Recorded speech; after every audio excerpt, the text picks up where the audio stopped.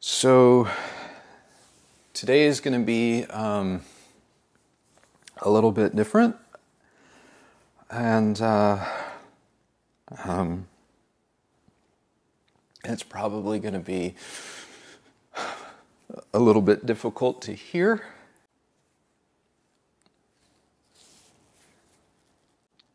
This is not the video that I wanted to make, but okay. Here goes. Crosley doesn't suck.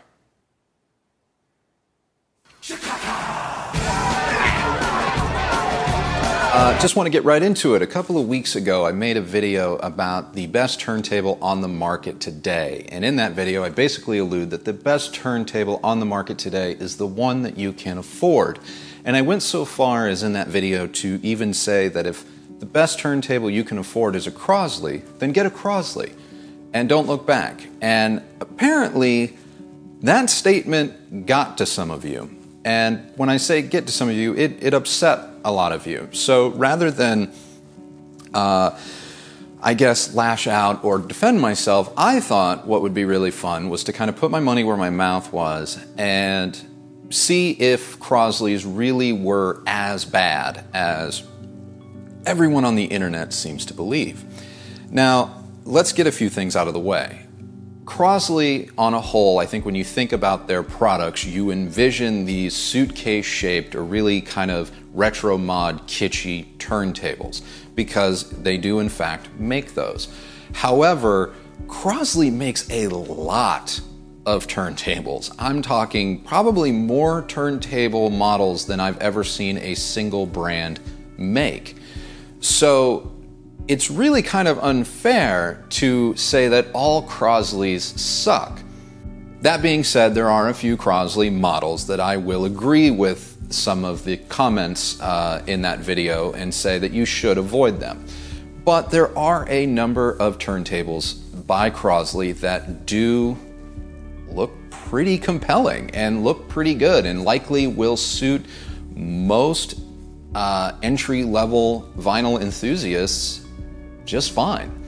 Case in point, I went out and I bought the C6 turntable from Crosley with my own money, $135 from Amazon, and I bought this because on paper it was the closest facsimile to my U-Turn Audio Orbit Plus turntable. So for $134, $135 with the C6, you get, all intents and purposes, a entry-level audiophile grade turntable.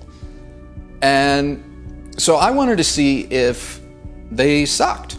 So I bought this thing and I hooked it up, and I will be the first to say, right off the bat, as far as entry-level products go, it feels really, really well built, but there are an awful lot of things about the C6 that scream cheap.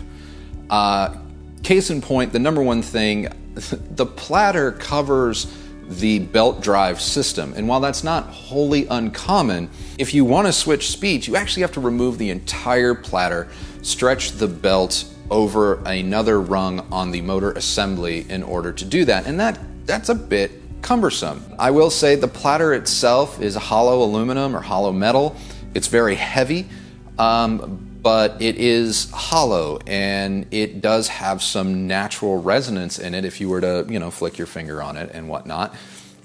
And the included felt mat leaves a little to be desired, or a lot to be desired. That being said, it is incredibly straightforward if you follow the instructions, which admittedly, I at first thought it was broken because I plugged everything in, dialed it all in, and then hit the on-off switch, expecting that to turn the platter, when in fact the on-off switch in the back sends power to the unit. The start-stop mechanism is tied to the arm. The C6 has a built-in phono stage, so if you're a little tight on cash and you don't have a phono stage, and maybe the stereo you own doesn't have a phono stage, you can simply flip a switch on the back of this turntable to give it a line out, in which case you can connect it to any stereo, old or new, whether that stereo has a phono stage built into it or not. And that's an incredible value. But all that being said, you know, once you get past the ergonomics of it and the setup, how did it sound? Well, to be perfectly honest, the C6 sounds fine. It sounds great, actually. It's very enjoyable. The Audio-Technica cartridge has a rich, warm, kind of, I'll say a little bit heavier than neutral sound. It favors the lower mid-bass. So if you like bass, if you like mid-range, this is probably going to be a really, really good cartridge for you.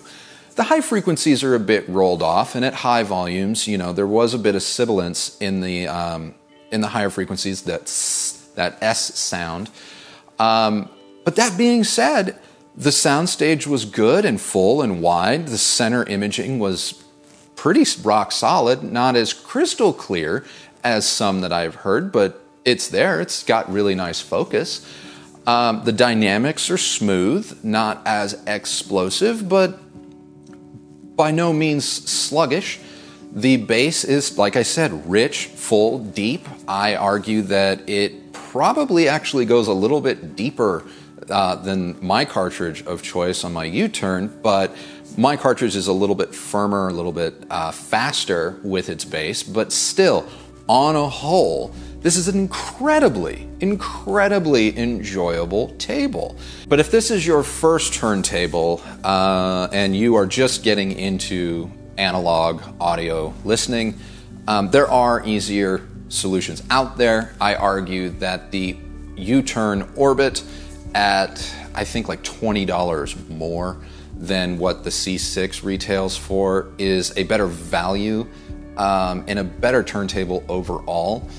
Also, it is much, much more dialed in and ready to go out of the box compared to the C6. The C6 does require you to do all of the setup yourself. For $134, is the C6 a good, competent beginner turntable? Absolutely. Absolutely it is.